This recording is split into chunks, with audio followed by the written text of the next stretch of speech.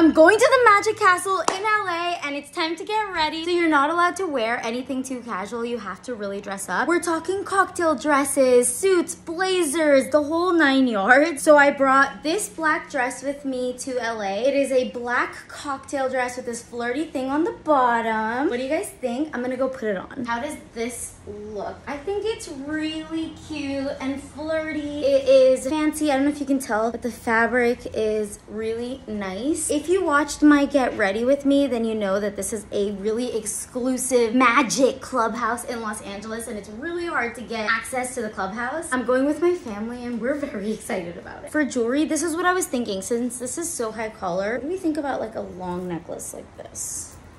I don't like it. Okay, what about for earrings? Maybe? Do you like it? Change of plans. I was digging through my mom's jewelry and I found this Swarovski necklace. She said I could wear it. Hold on, let me put it on. See, that's so perfect. I don't need a long necklace. And then I found these.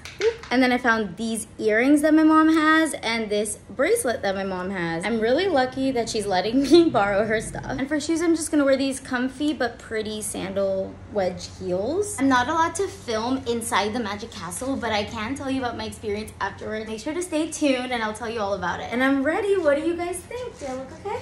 Do you like it? I'm so excited. Let the magic begin. Bye.